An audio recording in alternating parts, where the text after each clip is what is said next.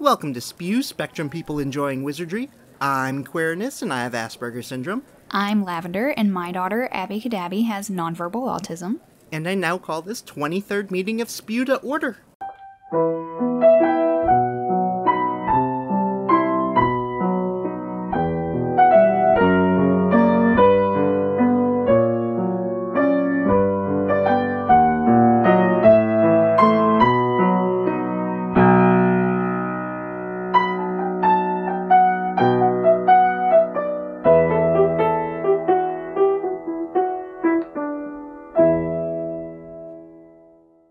Hello, Lavender.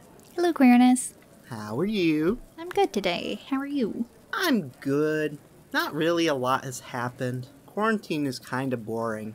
Yeah, it's kind of gotten boring at this point now. I'm kind of bouncing around from one crazy career path to another. Last week, I wanted to start a circus. Yes. And exploit my disability for money. And my daughters. Well, I frown upon those camps that overcharge the parents and then the kids put on a terrible show at the end of the week. I'd much rather let the kids participate for free and then put on a show that you can overcharge people because autistic kids are doing good stuff.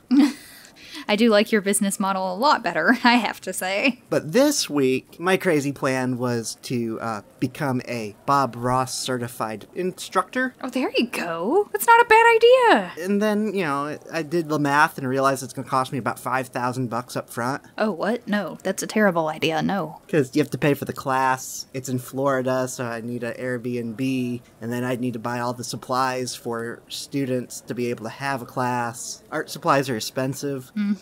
And then somebody at my local Hobby Lobby is already teaching Bob Ross classes, except down at the bottom it says not a certified Bob Ross instructor. So, like, copyright infringement? Oh, wow. That's a lot for one class. Well, it's a month-long class. It's 3 weeks. It's a lot. Well, it's $1,200 for the 3-week class, $1,200 for the Airbnb, then about $2,500 for all the art supplies for a class set. Moral of the story is we should pay teachers better. I think that's a good moral. Just a quick bit of context for this episode. Most of this episode was recorded at the end of May, just as the Black Lives Matter protests were just barely starting to get started. So you may hear a little bit reference to that throughout the episode. What are we talking about this week? We're talking about the first little bit of Harry Potter and the Goblet of Fire. I'm going to split this up into a few episodes. Goblet of Fire was released July 8th, 2000, and J.K. Rowling had a really hard time with coming up with a name. She kind of bounced back and forth between Goblet of Fire and Triwizard Tournament, and her third option was actually used on Scholastic promo art for pre-orders as Harry Potter and the Doomspell Tournament. And there was originally supposed to be an estranged Weasley cousin named Mafalda, who is the daughter of the second cousin who's a stockbroker that was mentioned in the first book. She was supposed to be sorted into Slytherin and was meant to be like a Slytherin spy, but then she realized that because she was trapped in the same school as everyone else, she really couldn't learn as much info as she needed her to. And she already had Rita Skeeter, who was kind of fulfilling that part. So she kind of merged the characters into Rita Skeeter and dropped Mafalda altogether. But then that created a major plot hole in the chapter The Dark Mark, and she had to rewrite it like over a dozen times. Interesting, because that's a kind of a heavy chapter. Yeah, there's a lot that goes on in that chapter. Yep. So let's just dive right in. Yeah, so the first chapter, The Riddle House, is my favorite chapter in the whole series. Really? This one and the chapter from, I don't remember if it's book 5 or 6, but the one with the fox, that you're following the fox and then all of a sudden there's a green light and then Bellatrix is there. I like these weird out-of-body chapters where you're following a random unimportant character. I think that was Half-Blood Prince. Yes, it is, because they're going to visit Snape. Anyway, the first thing I noticed in the Riddle House is basically the whole town's response is that Frank is odd, therefore it must have been him that did it. Well, there's a little more to it when everybody is kind of discussing it.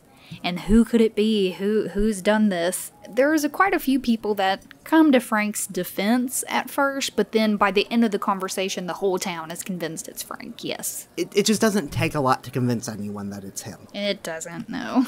Also found it just kind of interesting. Frank was devoted to the grounds. That, like, his whole life is about taking care of these grounds, even though there's no one to take care of them for anymore, really. But he continues to do it, because he wants to keep taking care of them. Got nothing better to do. Also, Wormtail has no friends, and I don't care. He deserves it. He says, I am a faithful servant. Because Voldemort says that his faithful servant has returned to him. And Wormtail kind of takes offense, and he says, I am a faithful servant. He's not. He's not. Awful. He's a coward. And I find it super interesting that, like, Voldemort knows that Wormtail is only there because he's too scared to go anywhere else and do anything else, and he still keeps him around. Like, he knows he's not a faithful servant, but that he's just too much of a chicken to do anything else or go against him. And that leads me into my next point, which is actually that Voldemort loves foreshadowing as much as J.K. Rowling does. Because he responds to this by saying, faithful servants would give their right hand. You'll be useful in the end. That's some... Tricky. Strong foreshadowing right there. Yep. That's not even foreshadowing. That's just like, you're gonna give your right hand before the end of this book. In the next chapter, The Scar, Harry creates conversations in his head. They're accurate conversations, which is not my experience, but he creates conversations in his head because he has no one to talk to. Well, and he's trying to imagine how his friends would react to his scar hurting. But yes, you're right, he is creating the conversations in his head. And then when he was trying to figure out how to actually, like, explain this to, like, Dumbledore, he says, sorry to bother you, but my scar hurt this morning. And this is something that I noted too. Like, why does he not think that this is a big deal? Because he's been taught his whole life that his pain and suffering does not matter. I mean, he even says to himself in this chapter, you know, last time my scar hurt, Voldemort was near. And he doesn't think Voldemort is near, you know, out on Privet Drive. But, I mean, that's still, I would be uneasy.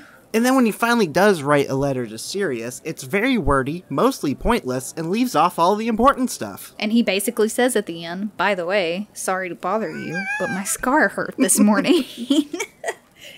So he's a little off-put by it, but not... He's not scared by it. Right. And then just a couple hours later, he's just completely opposite. He's completely blissful. He's just got good news that, number one, he's going to the Weasleys for the remainder of the summer, no matter what. No matter if the Dursleys say yes or no. He's going to go see the Quidditch World Cup, where he didn't even have to buy the tickets. They were just presented to him as a gift. And he gets to eat cake for breakfast instead of grapefruit, which is nasty. So he wasn't bothered enough for my liking. Then, in the next chapter, The Invitation, I always pictured Molly being the one that would be able to communicate with Muggles the best for some reason. But this letter kind of proves the opposite. She's not terrible, but she actually calls them Muggles. She did her best. And then when Harry is saying, you have met her before, she was Ron's mother, and he's like, oh right, loads of red-haired children. And he calls her Dumpy, which, coming from Vernon, is really rich. Really rich. J.K. Rowling writes a lot of stuff about weight, but that's a whole other issue. Also, Harry asks a favor and then immediately turns around and says wizard post. He, like, completely gives up on trying to be on Vernon's good side and just leans right into it doesn't matter, so I'm gonna do what I want. Which I find kind of irritating because I can't help but feeling that every time he tries to do what Vernon wants, it always fails miserably. Well, and he was conscious of the fact that he had said wizard post and, like, immediately knew that he had messed up. What I don't understand from Molly's letter is when she says, you know, write us back in the normal way. I don't think the postman knows where our house is. Does she really expect this Muggle family to know what the normal way is or how to do it? That's what I'm saying. It's the fact that she seems to not have any idea how to communicate with them in the slightest. Like, I mean, Arthur doesn't really completely understand, and he's completely off base, but I feel like Molly would just kind of understand.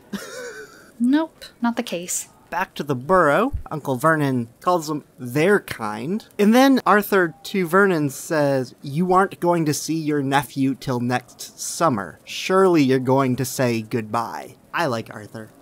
I do too. I love that he stood up for Harry there. He's very bad at standing up for what's right, but he likes to stand up for what's right. He tries his best. And then my favorite quote this is honestly, it's one of my top 5 favorite quotes from Harry Potter. This sentence, or this group of sentences. And it's, "The idea of being taught consideration by a man who had just blasted half his living room wall seemed to be causing him intense suffering." I love it.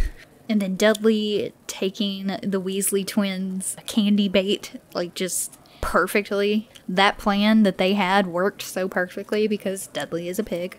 Every time I have read this chapter, I'm just like, why does no one warn Dudley not to pick up anything they dropped? Like, it doesn't occur to anyone. Like, it's so obvious that that's what they're doing. Not what the outcome is going to be, but that they've dropped candy. Arthur's always trying to see the best in the boys. But then Dudley then eats the candy, and we all know, his tongue swells up crazy long to the size of, like, they said a 4-foot python. And Petunia is trying to rip Dudley's tongue out. She's just in pure panic, like, on top of him, trying to rip his tongue out. Like, what good do you think that's gonna do? And then I just noticed this for the first time, I think, when I read it again these past couple days. I never realized that Uncle Vernon, like, physically threw china figurines at Mr. Weasley right as Harry was getting into the fire. Yeah, I'd never noticed that before. Again, we have an example of people not communicating and not listening. Communication breakdown. Next chapter was Weasley Wizarding Wheezes. Weasley's Wizard Wheezes. Weasley's Wizard Wheezes. That's the one. When talking about giving the candy to Dudley, Fred says, "We didn't give it to him because he's a muggle." Which is where Arthur's mind first jumped. Like, this seriously violates wizard muggle communications, whatever. We didn't give it to him because he's a muggle. That's like one of those not racist things. Yeah, kinda. We've been hearing explosions out of their room for ages, but we never thought they were actually making things. We just thought they liked the noise. And I love how Arthur threatens the twins. He's like, "Wait till I tell your mother." And he never truly intends on telling Molly just because he doesn't want to deal with the headache of it all. I do love Arthur. One of my favorite characters. Hermione was hovering near the hedge, apparently torn between amusement and anxiety. That one touched me like, yep. Ow. For some reason, Molly talking to herself while making dinner really stuck out to me. I don't know why, but it did. She wasn't even talking to anyone specifically. She was just talking. Yep. And Percy is judgy. Yes. Percy's very stuck up.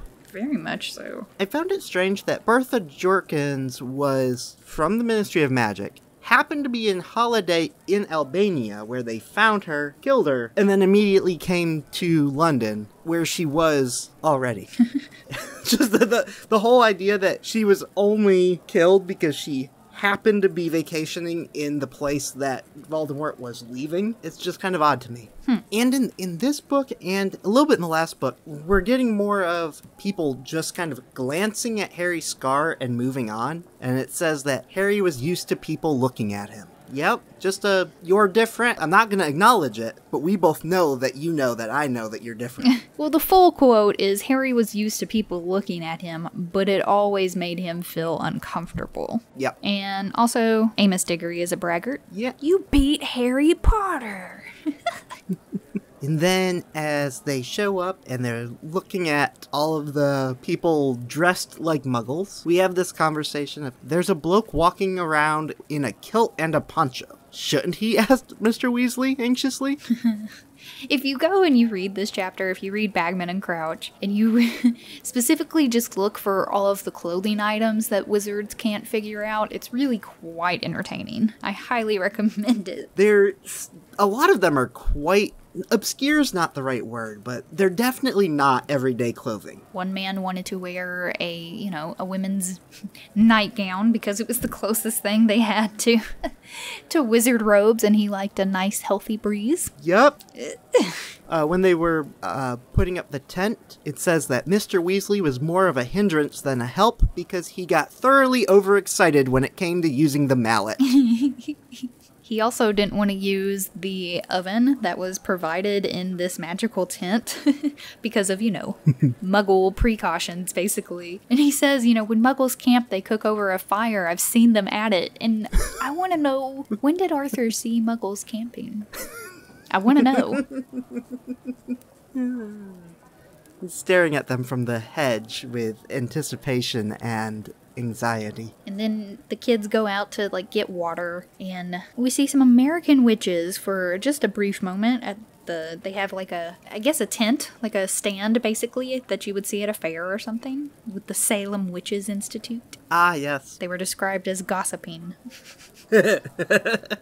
And when we finally meet Barty Crouch, he is wearing a suit and is the only person who seems to be fitting in, and Harry could see why Percy idolized him. Percy was a great believer in rigidly following the rules, and Mr. Crouch had complied with the rule about muggle dressing so thoroughly he could have passed for a bank manager. He was spiffy. Real spiffy. But I find, just overall in this chapter, the failing to fit in with clothing is very, very fitting. Very autistic people don't like following the normal rules when it comes to wearing clothes. We're not allowed to wear plaids with stripes. Well, dong it. I'm wearing plaids with stripes.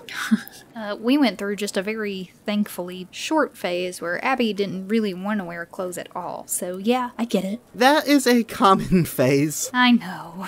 Thankfully, it didn't last long. And for many years, actually, we didn't have to deal with it too much last summer. But for the few summers before that, every time we would take her to the pool, she would try to strip down and jump in the pool because, to her, it's just a giant bath. Mm-hmm. And you don't wear clothes in the bath. But we finally got over that hurdle as well.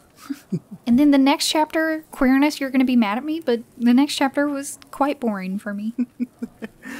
I think the Quidditch chapters are much better when you're listening to the audiobooks because it sounds like a play-by-play commentary and it's surprisingly exciting. I find reading it to be boring. The Quidditch chapters are always my least favorite chapters. I know that's terrible, but they're hard to read. And then, there were some muggles, and Mr. Weasley says, bless them. Pulled out an old southern standby.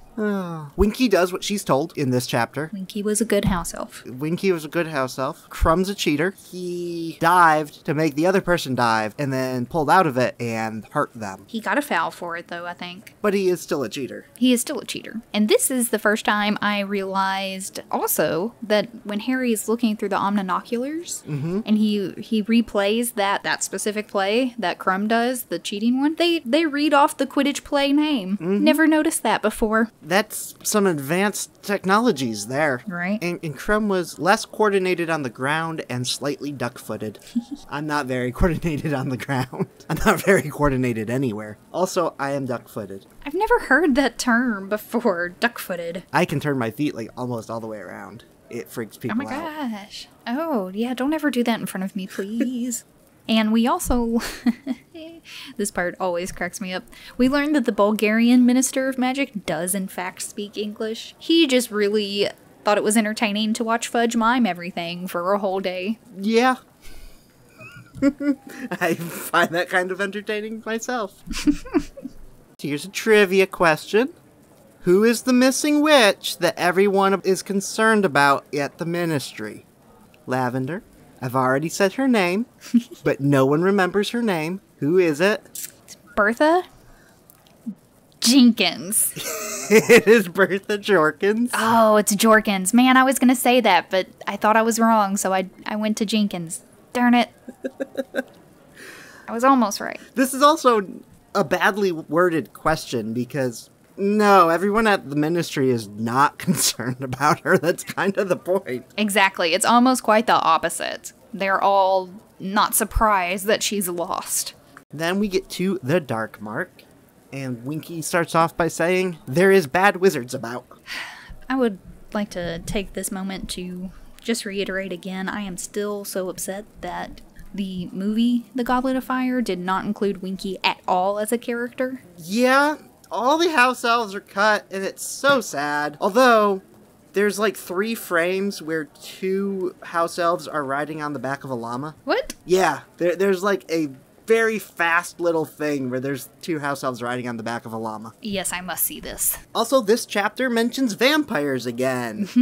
Now, since they don't go to Diagon Alley in this book, this is still the chapter before they get their school supplies. So it's still following this weird pattern. Also in this chapter, you realize that Bagman is completely oblivious to what is going on around him. He is late showing up when the Dark Mark appears, and at that point, he doesn't even know that Death Eaters were out, like, levitating people. He's doing something suspicious in the woods, then he, like, runs away, and then he comes back, and he still doesn't know what's going on. Mm-hmm.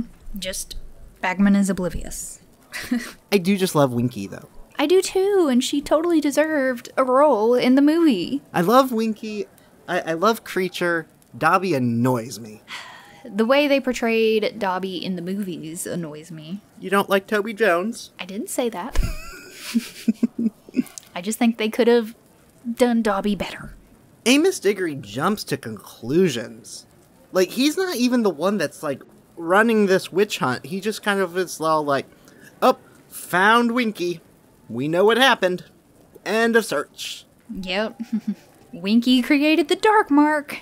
Yeah, he's kind of rude. He is. I think he was just tired. You think he was just tired? No, I think because Amos, he was like the head of the Department of Magical Creatures, something to do with magical creatures. So like this was his job. Was like if an elf or a goblin, had a wand, it was his job to procure charges against them. So I think you're right. He just jumps to conclusions because of his job. Which I find it kind of odd that she didn't introduce him in the last book when it came to Buckbeak. No, he wasn't mentioned at all. Cedric was, but right. The fact that Amos wasn't introduced in that book as part of that group, I find kind of interesting. And seeing how Winky is treated is kind of ultimately what spurs Hermione to start SPEW. Now is not the time to discuss house elf rights. It's always a good time to discuss house elf rights, if you ask me. SPEW forever. And then, in the middle of the ministry trying to clean up this mess, Percy says, I can give my cauldron report to Fudge in person. He's always looking for that way in. I don't know if you noticed this, but vampires are mentioned again in this chapter.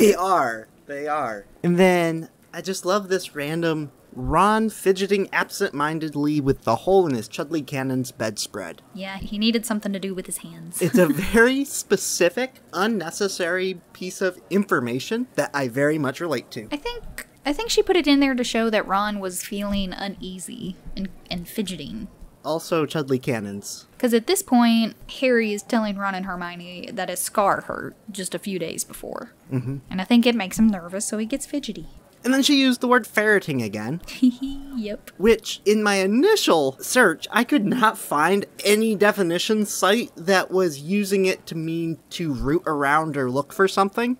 But then today I looked again, and now that's the second definition on every page. I'm like, what? There wasn't a second definition 2 weeks ago when I was looking at it. The definition that I found for ferreting was hunting rabbits with ferrets. Yeah, that was what I had found too. But now there is a second definition that means to root around and search for something. J.K. Rowling changed the dictionary. More than once, though.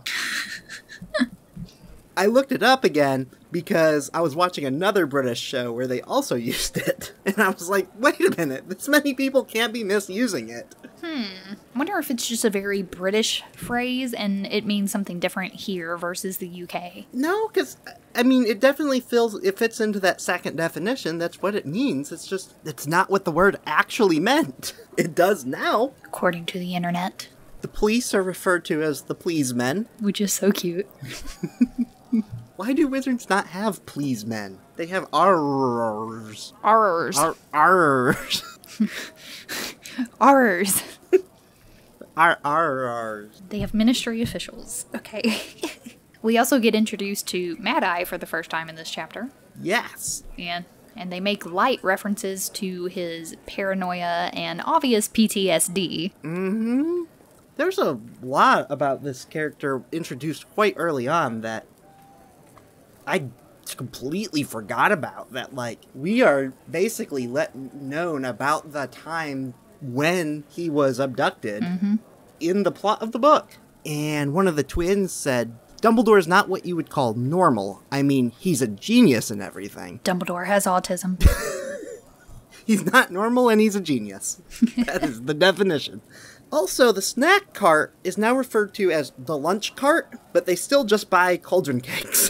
Yeah, I didn't hear of any, like, lunch being offered, just snacks. And Hermione keeps using magic out of school. Did you notice this? I know. I do. She used it at the Quidditch Cup. She did? And then she used it again on the Hogwarts Express. And it's like, I know they can't track it because she's in a crowd, but, like, why is she just, like, using it so often? I get the first time she used Lumos because it was an emergency and people were tripping and falling and... Right. But she's just using it all over the place. Bending the rules. And once again, Malfoy's parents have told him about the Triwizard Tournament coming up, and they tell him everything. Do they have no filter? No, white supremacists do not have filters. They just, like, brag about it, and people, like, ignore it. Well. Now we meet Dennis Creevy, who is absolutely delighted about falling into the lake. Well, he's delighted about falling into the lake and getting pushed back into the boat by the squid, which makes me wonder, is the squid trained? There are theories about this. A lot of people believe, since Hagrid is not allowed to magically propel the boats, even though we have seen him magically propel the boats, that perhaps the squid is the one moving the boats. I'll have to look up these theories, because I'm genuinely curious now. And I love this quote from Dumbledore talking about the Quidditch Cup being cancelled by something that will be taking up all the teachers' time and energy.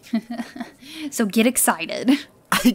I don't know if this was meant to be Dumbledore being passive-aggressive about this, or if he's excited for the students. I don't know. And we also get Neville is going to enter the tournament because he doesn't want to disappoint his gran. Bless Neville's heart. Bless him. I also realized when they're kind of, panning across all the professors and they mention Professor Sinistra. We never meet her or him. We never meet them. There's a few professors that we don't ever hear about except once or twice. The Muggle Studies professor, I think is mentioned like once somewhere, like in the last book. When she dies, yeah. But she dies and she gets fed to Nagini. We also learn in this chapter, which I just think it's a fun little bit of trivia, that Hogwarts has the largest number of house elves in a single dwelling in Britain. Which makes sense. I mean, we learn a little bit later that it's not as terrible as their other situation, but it's still kind of disappointing. But, like, it's like one of those charities that helps by perpetuating the stereotype. Yeah. Like Autism Speaks. Ooh. And then we finally meet Mad-Eye. And Mad-Eye knows how to make an entrance. He can control thunder. No, he can't. It seems like he can. He just has very good timing. He opened it on the thunder beat and boom. Yeah, good timing. And those are the first 12 chapters. There's not enough going on yet for me. I haven't came across any overarching themes yet. No, I didn't either. That always happens more when you get deeper into the book. The first few chapters are always very hard to look at through an autism lens, I feel like. Now, news for the month of June, going into July here. We got some follow-ups to J.K. Rowling's, I don't know what to call it. Rampage. Sure, Rampage sounds good. So, she returned to Twitter. For the most part, she was returning solely to comment on children's drawings for the Ichabod. Nothing bad, just trying to keep up for the publishing of the book that is still planned for November. In response to that, there were several employees from Hachet, who is the UK publisher for the book, were protesting working on the book. So Hachet had a meeting and said that each employee will speak to their managers individually. So this is Hachet's official statement.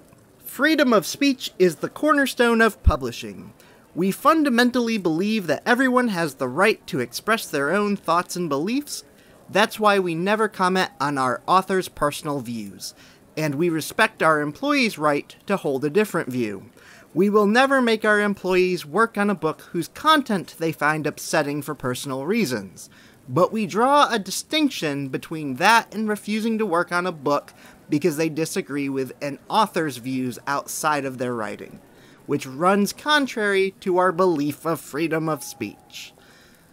We are approaching all conversations with empathy and compassion on a case-by-case basis. Interesting. So they said a lot of words to say nothing is kind of what that feels like. They said a lot of words. I don't totally disagree with the statement. I don't either.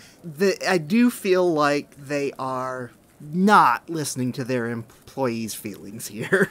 I mean, they basically said that they aren't. They said, you know, our managers are basically going to deal with it on a case-by-case basis, and we still believe that they should be made to work on this book. Yeah. But they can go to their managers and express their frustrations, is essentially what that feels like. Yeah. That's 100% what's going on. I'm hoping they won't be punished for expressing to their managers any frustrations that they have. No, I don't think that's going to happen. And I do agree with the statement that the book itself doesn't contain the specific objectionable material, therefore... Right. I mean, I guess they did alright. It just feels like they said a bunch of nothing. We had a similar situation with the Blair Partnership. The Blair Partnership is a publishing agency that was formed in 2011 specifically to sign J.K. Rowling. And they had 4 authors resign, 2 of which are actually a trans couple.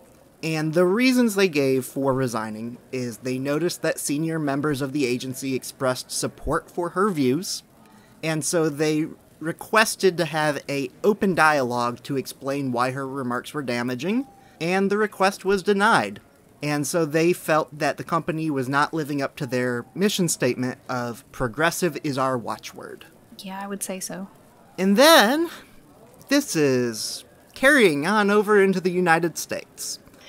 Unfortunately. So, the Equality Act, which is an LGBTQ civil rights bill, was brought to the U.S. Senate floor on June 18th, and Republican Senator from Oklahoma, James Lankford, quoted J.K. Rowling's essay, and in doing so, successfully blocked the vote from taking place.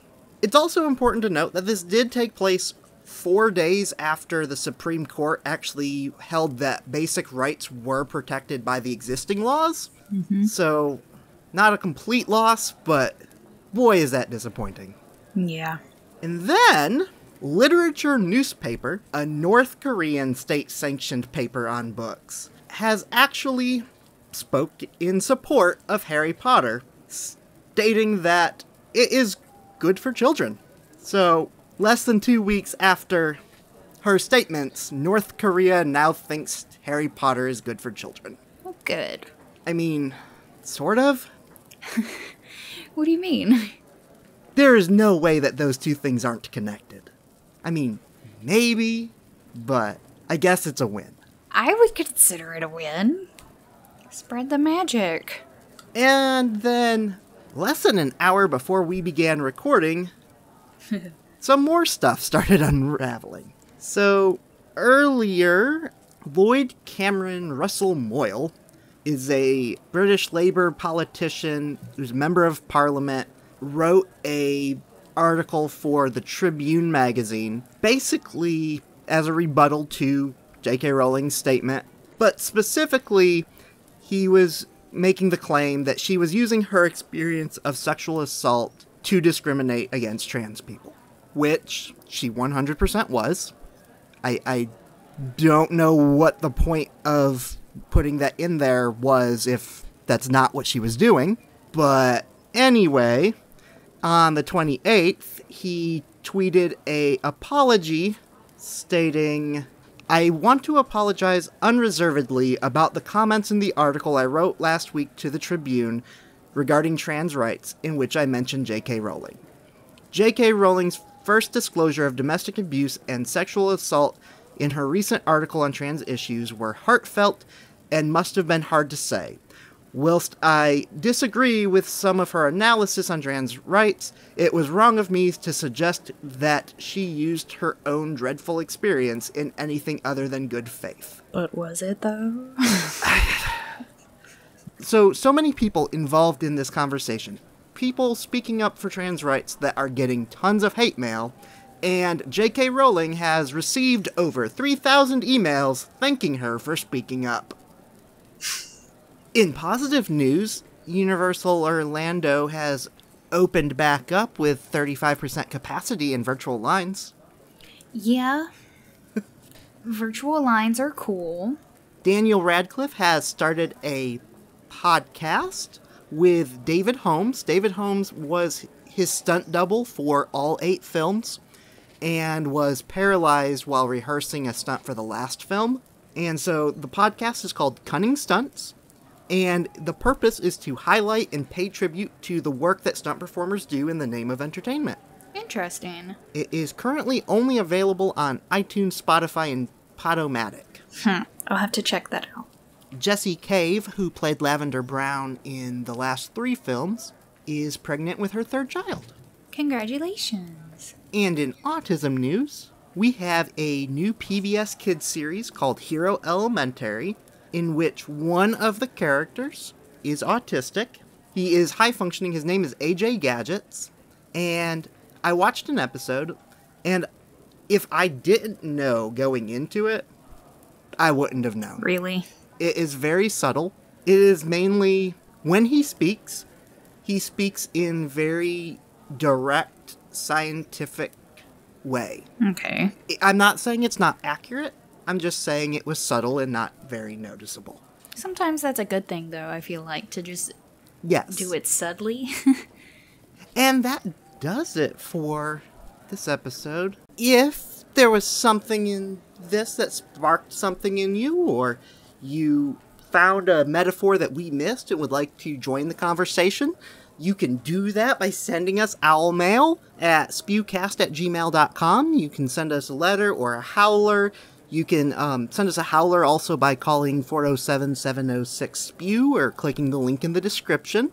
Our website is spewpod.uk, and you can check us out on Twitter at Spectrum People. Or Facebook at facebook.com/spewcast. We're also on Instagram. Our handle is @spewpod. And we're on TikTok at spewcast again. And our theme music is by Joan Burr. Until next time, I'm Quirinus. And I'm Lavender. And as Luna Lovegood said, don't worry, you're just as sane as I am. Bye. Bye.